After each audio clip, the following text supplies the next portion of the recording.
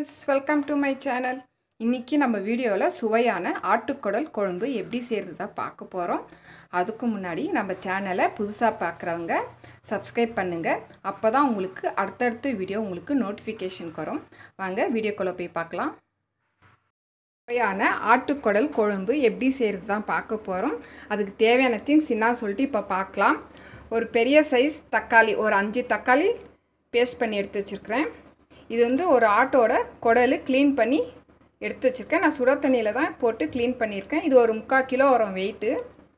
தேவையான அளவு உப்பு, ஒரு 4 ஸ்பூன் மிளகாய் தூள், ஒரு பெரிய சைஸ் வெங்காயம், சீரகத்தூள் வறுத்து பவுடர் பண்ணி எடுத்து வச்சிருக்கேன்.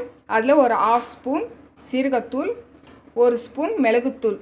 இப்போ இந்த குழம்புக்கு தேவையான மசாலா நம்ம பேஸ்ட் பண்ணோம். அந்த மசாலாக்கு தேவையானது என்னன்னு சொல்லிட்டு இப்போ பார்க்கலாம். சின்ன சைஸ் பூண்டு 2 பூண்டு உரிச்சி எடுத்து வச்சிருக்கேன். அதுக்கு ஈக்குவலாக பூண்டு க்ளீன் பண்ணி எடுத்து வச்சிருக்கேன். 1/2 ஸ்பூன் சீரகம், 1/2 ஸ்பூன் மிளகு, 1 ஸ்பூன் சோம்பு, 2 பச்சை மிளகாய், லவங்கப்பூ வந்து ஒரு 7 லவங்கப்பூ, 4 துண்டு பட்டை. இதெல்லாம் சேர்த்து தான் நம்ம குடல் குழம்புக்கு மசாலாவை அரைக்க போகிறோம். இப்போ நம்ம இது வந்து அரைச்சிக்கலாம். மிக்சியில் போட்டு பாருங்கள், மசாலாவை அரைச்சி எடுத்துக்கணும். இந்த மாதிரி அரைச்சி எடுத்துக்கங்க மசாலாவை. இப்போது நம்ம எப்படி செய்கிறதுன்னு சொல்லிட்டு இப்போ போய் பார்க்கலாம் வாங்க. இப்போது எண்ணெய் சூடாயிடுச்சு. நம்ம குக்கரில் தான் தாளிக்க போகிறோம். இப்போது வெங்காயம் போட்டுக்கலாம். ஃபஸ்ட்டு வெங்காயம், கொஞ்சம் கருவேப்பிலை போட்டுக்கலாம்.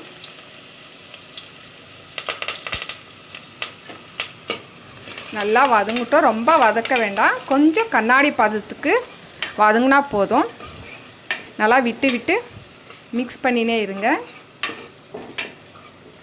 கொஞ்சம் லைட்டாக கண்ணாடி பதத்துக்கு வந்தால் போதும். கண்ணாடி பதத்துக்கு நல்லா ஃப்ரை ஆயிடுச்சு. இவ்வளோ ஃப்ரை ஆனால் போதும், ரொம்ப வதக்க வேண்டாம். இப்போ இந்த ஸ்டேஜில் அரைச்சி வச்சுருந்த மசாலாவை ஆட் பண்ணிக்கலாம். இப்போது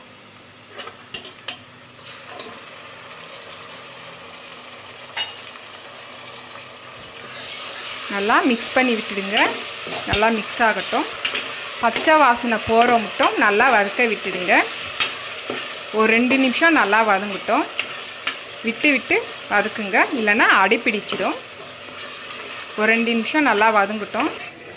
பாருங்கள், அந்த மசாலாவுடைய பச்சை வாசனை போய் நல்லா குக் ஆயிடுச்சு. பாருங்கள், எண்ணெய் எல்லாம் திரிஞ்சு எப்படி மேலே வருது பாருங்கள். இப்போ இந்த ஸ்டேஜில் நம்ம க்ளீன் பண்ணி வச்சுருந்த ஆட்டுக்குடலை இப்போ எடுத்து இதில் இப்போ ஆட் பண்ணிக்கலாம்.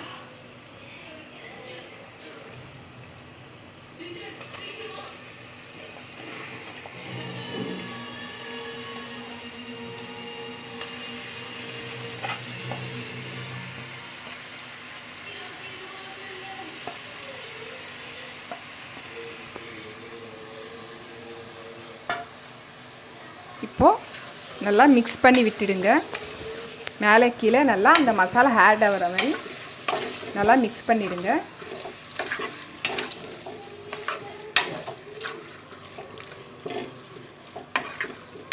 நல்லா விட்டு நல்லா மிக்ஸ் பண்ணுங்கள். அப்போ தான் அந்த மசாலாலாம் அந்த ஆட்டுக்குடலில் இறங்கி நல்லா குக் ஆகும். ஒரு 2 நிமிஷம் நல்லா வேகட்டும். ஒரு 2 நிமிஷம் நல்லா அப்படியே வேகட்டும். விட்டு மிக்ஸ் பண்ணுங்கள். ஒரு 2 நிமிஷம் வேகட்டும். அப்படியே பாருங்கள், அந்த மசாலா ஆட் பண்ணல, அது நல்லா குக் ஆயிடுச்சு. நல்லா அந்த ஆட்டுக்குடலில் நல்லா அந்த மசாலாலாம் இறங்கி நல்லா குக் ஆகிட்டுருக்கு பாருங்கள். இந்த ஸ்டேஜில் நம்ம மிளகுத்தூள் 1 ஸ்பூன் போட்டுக்கலாம்.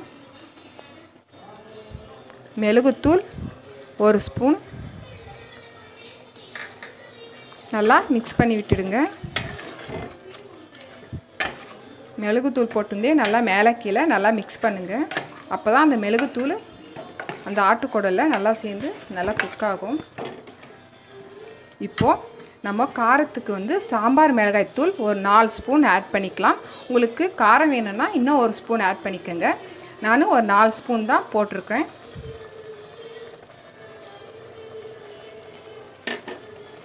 நல்லா மிக்ஸ் பண்ணிவிடுங்க.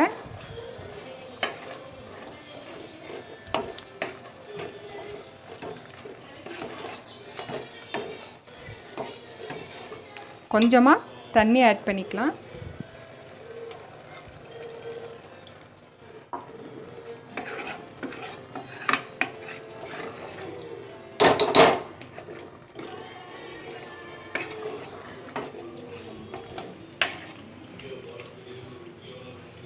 இப்போ இந்த ஆட்டுக்குடல் குழம்புக்கு தேவையான தண்ணியை இப்போ நம்ம ஆட் பண்ணிக்கலாம்.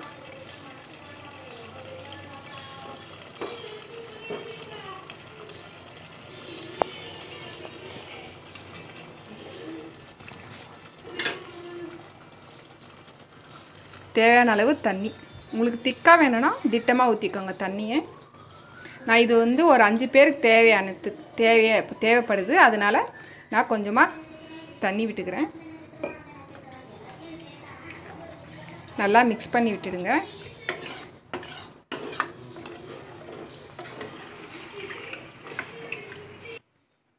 தேவையான அளவு நம்ம உப்பு போட்டுக்கலாம். இந்த குழம்புக்கு தேவையான உப்பு.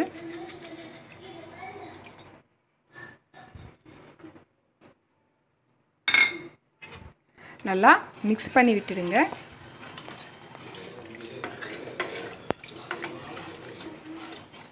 இந்த ஸ்டேஜில் உப்பு போட்டு நல்லா மிக்ஸ் பண்ணிவிட்டு உப்பு கரெக்டாக இருக்கான்னு சொல்லிட்டு செக் பண்ணிக்கோங்க.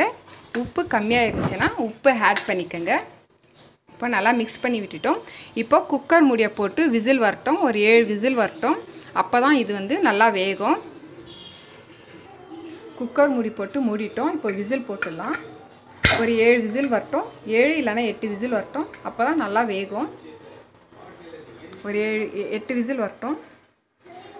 நாங்கள் இப்போ 8 விசில் வந்துடுச்சு. இப்போ அடுப்பை சிம்மில் வச்சுட்டு நம்ம ஓப்பன் பண்ணி பார்க்கலாம். நம்ம வந்து தக்காளியை ஆட் பண்ணல, இனிமே தான் தக்காளியை ஆட் பண்ண போகிறோம்.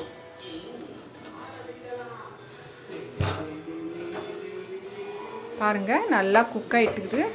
எதுக்கு நம்ம தக்காளியை ஆட் பண்ணலன்னா, நம்ம போட்ட மசாலா, மிளகுத்தூள் அதெல்லாம் நல்லா அந்த ஆட்டுக்குடலில் நல்லா குக் ஆகின பிறகு நம்ம தக்காளியை ஆட் பண்ணால் தான் நல்லா டேஸ்ட்டாக நல்லாயிருக்கும். பாருங்கள், நல்லா வெந்துடுச்சு. எல்லாமே நல்லா குக் ஆகி அந்த மசாலாலாம் ஆட்டுக்குடலில் இறங்கி நல்லா குக் ஆகிடுச்சு. பாருங்கள், இந்த ஸ்டேஜில் நம்ம தக்காளியை ஆட் பண்ணலாம். அரைச்சி வச்ச தக்காளி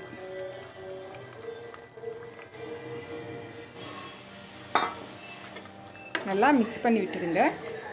அந்த தக்காளியோடைய பச்சை வாசனை போகிற மட்டும் ஒரு 2 நிமிஷம் நல்லா குக் ஆகட்டும். இந்த மாதிரி மெத்தடில் வீட்டில் செஞ்சு பாருங்கள், ரொம்பவே நல்லா டேஸ்ட்டாக இருக்கும். ஒரு 2 நிமிஷம் நல்லா குக் ஆகட்டும்.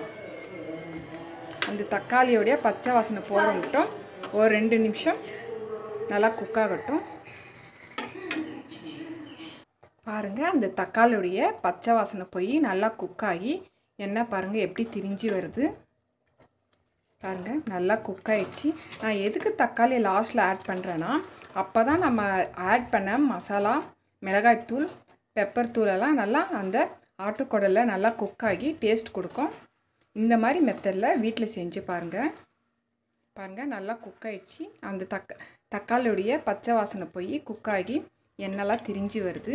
இந்த ஸ்டேஜில் நம்ம பவுட்ரு பண்ணி வச்சுருந்த சீரகத்தூள் ஒரு 1/2 ஸ்பூன் சீரகத்தூளை ஆட் பண்ண போகிறோம். கேஸை ஆஃப் பண்ணிவிட்டு அந்த சீரகத்தூளை ஆட் பண்ண போகிறோம்.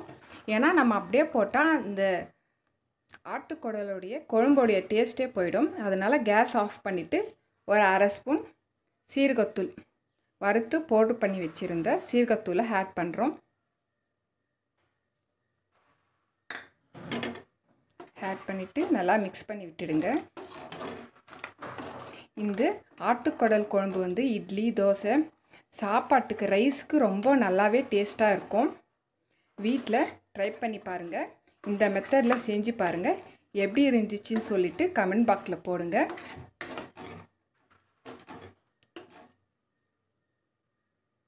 சுவையான ஆட்டுக்குடல் குழம்பு ரெடி ஆயிடுச்சு.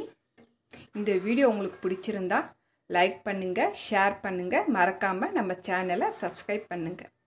Thank you, friends.